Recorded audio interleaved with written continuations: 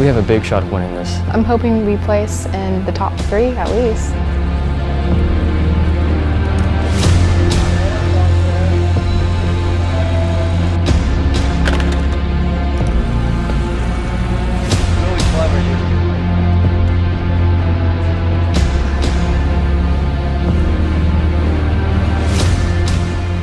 My name's Rob Stumbo and I was a team diplomat and scout. I'm Jace Belknap and I'm the driver and one of 3 programmers for the robot. I'm Peyton Hopkins and I am the prop builder for the robotics team. I'm Noah Fowler and I was the Alliance captain for this year's competition.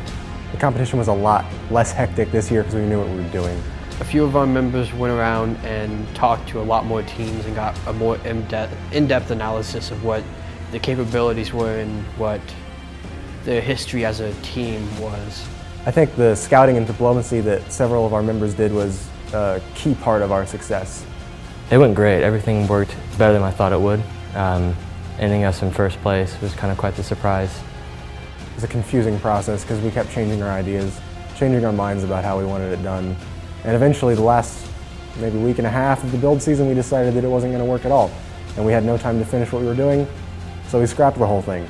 Started over from the frame and built a robot based on an amalgamation of all kinds of things we saw, and it worked. It was a better robot than last year. That was a competition. We won. It was crazy and it was unexpected, but it was fantastic considering how far we got. The crowd was more electrifying and it was just amazing. There are no words to describe it.